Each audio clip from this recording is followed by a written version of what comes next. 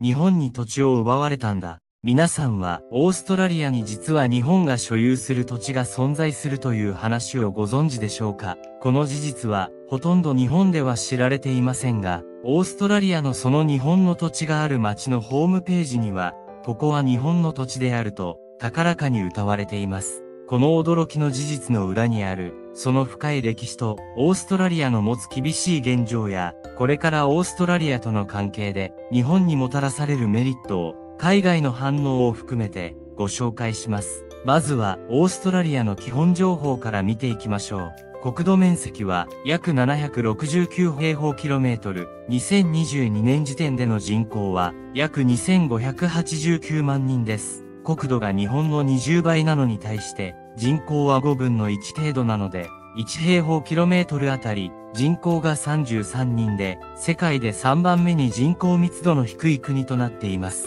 しかし、この国土は世界第6位の広さで、世界自然遺産に登録されているグレートバリアリーフなどに代表される雄大な自然が魅力の国です。また、資源大国としても知られ、石炭、石油、天然ガス、鉄鉱石、ウランなどの天然資源が豊富で、日本など多くの国に輸出しています。また、国旗に含まれているイギリスの国旗は、歴史上イギリスの植民地下にあったことを示しています。もともとアボリジニという先住民族が暮らしていましたが、18世紀頃からイギリスからの移民が移住し始め、一時期はイギリス本土の重い犯罪を犯した犯罪者の島流し先としても使用されたことで有名です。しかしその後、1901年に6つの自治領がオーストラリア連邦を結成し、事実上の独立国家となり、1986年には独自の憲法を制定し、完全な独立国家となりました。そして、その間、白豪主義という白人を最も優先して、白人ではない人々を排除する差別的な考え方を国の方針として持っていたという少し驚きの事実もあったのです。しかし、現在のオーストラリアは発展し、あの有名なオペラハウスを代表するような観光地としても有名です。地理的にも、ウクライナや中東など、主要な紛争地域とも離れていて、戦争など、有事が起こる危険性はほとんどなく、近年ではその給料の高さや安全性、英語圏ということもあって、日本からのワーキングホリデーで向かう人が急増しています。このように、給料の高い国であると、国民の幸福度も高そうですが、実際は貧困層が増加しているというのが事実です。2020年にオーストラリア社会福祉協議会が発表した中では、人口の 136%、約320万人が相対的貧困の尺度に該当しているとされました。この相対的貧困とは、国際的に認められている尺度で、簡単に言えば、その国で必要最低限の生活が営めないという状態のことを示します。この層に含まれる人々は、外食や旅行、その他、娯楽といった幸せな生活とは無縁と言えるでしょう。しかし、先ほども日本人のワーキングホリデー先として有名という話をしたように、オーストラリアの平均年収は、日本の19倍にもなる、9万オーストラリアドル、約870万円もあり、アルバイトの時給も、最低21オーストラリアドル、約2000円と、日本と比べると、非常に高いと言えるでしょう。こう見ると、日本よりも豊かな生活ができそうに思いますが、実はそうとも言えません。なぜなら、オーストラリアでの生活費は、日本の3倍も必要とされているからです。この原因としては、税金や物価、医療費が高額であることがあります。給料の 32% は所得税で天引きされ、この広大な土地で生活必需品となる自動車は、すべて輸入に頼らなければならず、高くなりやすく家賃も都市部だと、日本の2倍近くにもなります。そして、医療費に関しても、日本と同じように、国民皆保険制度があるにもかかわらず、ほとんどの人が月に2万円といった高額な民間の任意保険に加入し、歯科や眼科に関しては国民保険が適用されないため、日本での治療費の数十倍にもなることもあるそうです。このようにたくさんの理由があり、日本の約2倍の給料があっても、生活費に多くの金額が使われてしまい、貧困層の増加に歯止めがかからないのです。さらに現在、オーストラリアは予想を超えるインフレ状態にあり、物価の上昇がこれからも継続すると考えられています。その中で、このインフレを抑えたり、国民に様々な場面で援助していくために、少なくとも約2兆円が必要と試算されました。このような背景から、オーストラリア政府は IMF 国際通貨基金に金融支援の要請を決定しました。そして、現在のところ、5兆3000億円規模の融資を受けることで合意しました。しかし、実は IMF から融資を受けるのは初めてではなく、1983年の独立以来、何度か金融支援を受けています。これまで財政的に厳しい場面に直面した際は、国民に負担をかけ税金を高くすることによって解消してきました。その度にも国民から反発を浴びてきましたが、今回は特に市民や学生団体までも参加する大規模な抗議デモが勃発する事態となりました。このような税率を上げて財政を健全化する過去の政策が裏目に出てしまい、現在は多くの人がその高い税金に苦しんでしまい、さらに多くの人々が貧困に陥りかけています。このようにオーストラリアはこの厳しい国内情勢と財務状況に加え、昨今の米中対立など複雑化する国際情勢も相まって非常に厳しい現状に立たされているのです。さて、冒頭でお伝えしたように、オーストラリアには日本が保有する土地が存在します。ここからはその土地について解説していきます。実は日本はカウラという町に土地を所有しています。カウラはシドニーの 300km 西に位置しているニューサウスウェールズ州にある町です。人口は約1万人で、実は歴史的に日本と非常に深い関係を持っているのです。このカウラという土地に、実は日本人戦没者墓地があるのです。第二次世界大戦中、1944年8月に日本人捕虜などを収監する収容所があり、そこでカウラ事件という大きな痛ましい集団脱走事件が発生した場所なのです。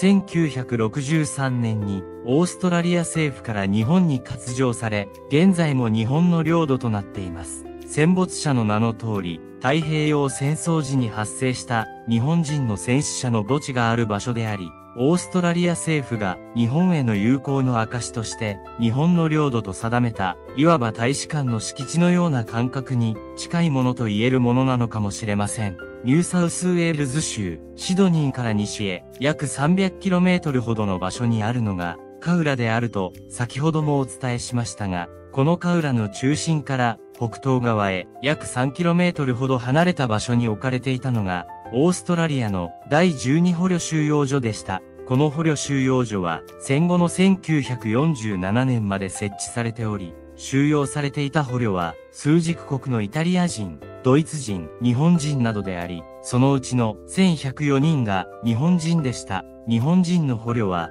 1943年1月から収容されており、当初は海軍の航空兵が中心でしたが、後には陸軍の兵が大部分を占めるようになりました。当時の日本兵は特に陸軍において先人訓で有名な生きてる衆の恥ずかしめを受けずの精神が応一していました。そのため集団での脱走を実行するに至りました。ここで起きた事件は捕虜収容所からの脱走として歴史上最も多い数となり、日本人収容者数1104人中の545人以上が加わったとされ、カウラ事件と呼ばれています。1944年8月5日の深夜2時過ぎに起こされたこの事件は、死者がオーストラリア兵4人、日本兵231人を数える惨事となりました。この時、日本兵が手にしていたものは、食事用のフォークやナイフ、また、レクリエーション用の野球のバットなどでした。当然警備に機関銃をも設置していたオーストラリア兵に対して有効な武器は何もない状態でした。このようにして多くの日本人捕虜が射殺され、収容所の外に脱走したものも約1週間後には全てが捕獲されました。事件発生当初、オーストラリアはこの集団脱走事件を秘匿することにしたのです。これは事件発生時は未だ戦争中だったため、仮に日本側に捕虜が多数死亡したことが漏れた場合に、オーストラリア兵に対する復讐などの捕虜の安全を脅かす恐れがないようにと考えられたためでした。事件発生日のラジオと新聞による報道は行われつつも、捕虜の国籍や被害の数は発表せず、8月6日に事態が収束したことのみを明らかにしました。その後、日本が連合国に降伏したことを受けて、翌9月9日にジョン・カーティン首相がことの詳細を発表するに至りました。しかし、日本側は、この集団脱走事件が発生したことを、8月10日に国際赤十字を通じて、スイスのベルンにいた外交官からの情報として入手していました。その後の9月2日に死亡した人物のリストも、同じくスイス経由で入手しましたが、詳細については、カーティン首相の発表が行われるまで判明していませんでした。そもそも、当時の日本は、自国の兵士が捕虜になること自体を認めないという風潮があったようで、余計に戦争期間中にそうした報告を公にすることがなかったのだとか。今ある、カウラ日本人戦没者墓地は、1962年に、その収容所の跡地に作られたもので、集団脱走事件の死亡者、及びオーストラリア地域の日本兵の戦死者、522柱が眠っています。翌年の1963年に、オーストラリア側からの申し出により、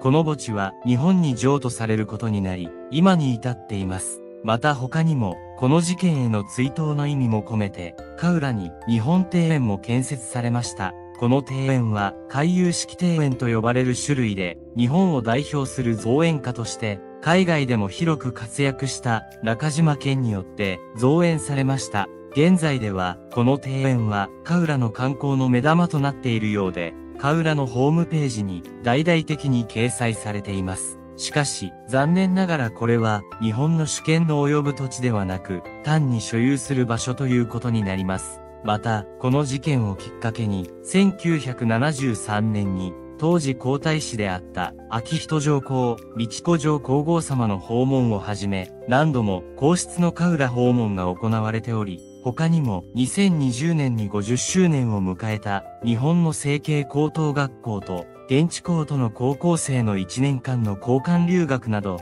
日豪関係は政府レベルとしても民間レベルでも強化されてきました。それではこれからの日本とオーストラリアの関係がどうなっていくのかを見ていきましょう。日本はオーストラリアから非常にたくさんの食料や資源を輸入しており、オーストラリアにとって日本は非常に重要な市場となっているようです。オーストラリア政府と財界のトップの多くはこのように言っています。日本は輸出市場に不可欠であり、オーストラリアの将来の成長とアジア太平洋地域の繁栄に必要な存在であると非常に日本のことを重視していることが伺えます。さらに日本はアジアで最も親しい友人であると過去にオーストラリアの首相が発言しており、日本を親しい国と感じていると伺えます。政府だけでなく、オーストラリア国民も日本に対していい印象を持っているようです。2017年にイギリスの放送局 BBC が行った調査によると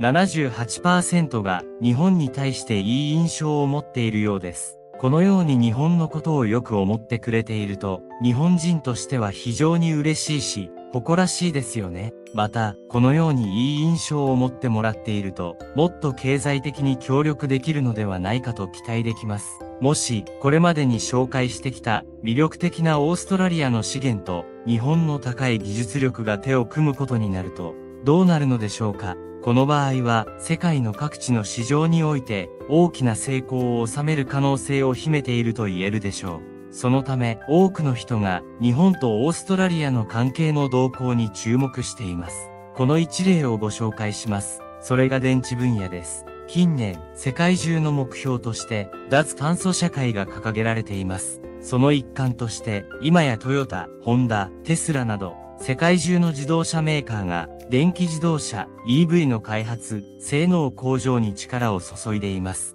この EV に搭載される電気を貯めておくためのバッテリーを製造するためには必ず大量のリチウムが必要となります。今後も脱炭素社会を目指していることから EV が広まるのは間違いないと思われているのでリチウムの重要性は高まると考えられています。この証拠としてこの数年で炭酸リチウムの価格は6倍、リチウムを含む精鉱の価格は10倍以上にも跳ね上がってしまったのです。日本経済新聞の報道によれば、わずか1年間でリチウムの価格は2倍以上値上がりし、1kg あたり約30ドル、約5000円にもなっているとのことです。そんな中で、実はオーストラリアはリチウムの産出量において世界第1位となっていて、世界シェアの半分以上を占めているのです。しかし産出されたリチウムの多くが中国に輸出されており、これが世界中においてリチウム電池のサプライチェーンだと理解されているのです。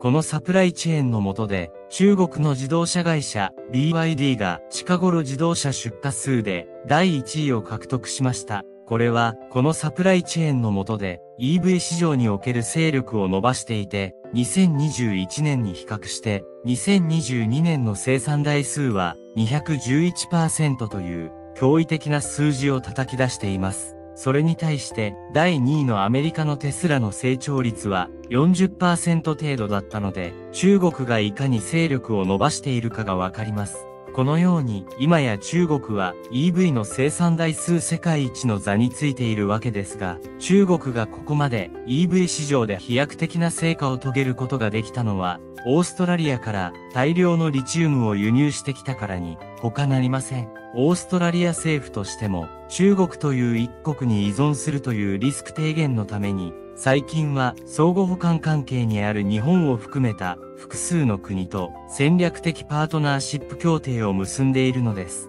こうして現在 EV 市場では世界的に熾烈な競争が繰り広げられていますが、リチウムの供給はテスラや BYD など一部の EV メーカーに主導されていました。この構図がリチウムという現代の先端産業にとって様々な分野においてなくてはならない金属の資源価格の高騰を招くこととなり、その有用性と価格の高さからリチウムには白い石油という別名すら与えられているのです。こうした中で中国企業はリチウム資源を先取りして確保することに躍起になり成功しています。リチウムの主要な生産国であるオーストラリア、チリ、ボリビアをつないだ地帯はリチウム三角地帯と呼ばれており、中国企業はここへ惜しみなく投資してきました。すでに中国企業がオーストラリアのリチウム鉱山3カ所だけに投資した金額でも1兆円を超えていると言われています。しかし、日本が今後オーストラリアと関係を強化し、大量にリチウムを手に入れることが可能になれば、自動車業界で世界第1位の中国の現状を中国国内の昨今の経済不況も相まって引きずり下ろせることも夢ではありません。しかもこれに加えて日本の高い技術が活用できそうです。住友金属鉱山が早ければ2028年からリチウムを抽出するための独占技術を用いて生産が開始できる見通しだと発表したのです。住友金属鉱山が開発しているのは、塩水からリチウムを選択的に回収できる吸着剤。これにより、従来の1年程度から1週間程度に大幅に削減し、リチウムを抽出することが可能になります。この新技術が採用されれば、抽出にかかる時間が大幅に短縮されるだけでなく、必要な化学溶液の量も従来の10分の1になるとのこと。そして、同社の持つ新技術によって、リチウム生産企業との協力を強化していく方針も明らかにされました。現在、住友金属鉱山は、アルゼンチンやチリといった南米の主要なリチウム生産国で共同生産する計画について検討中とのことです。このように EV の普及が進む現代社会において、より優秀なバッテリーの開発は急務となっています。現状では中国、アメリカが先を行く開発競争が激化する中で、日本の生み出した素晴らしい技術が生かされ、首位に立てるようになることを願っています。さらに、他の分野についても見ていきましょう。観光においては、オーストラリア人にとって、日本は非常に良い観光地として人気で、Google のデータによると、日本は2002年から2022年の間に、オーストラリアで最も検索された旅行の目的地なんだそうです。2023年、日本はニュージーランド、インドネシア、インドに次いで、オーストラリア人にとって4番目に訪問された海外の目的地となりました。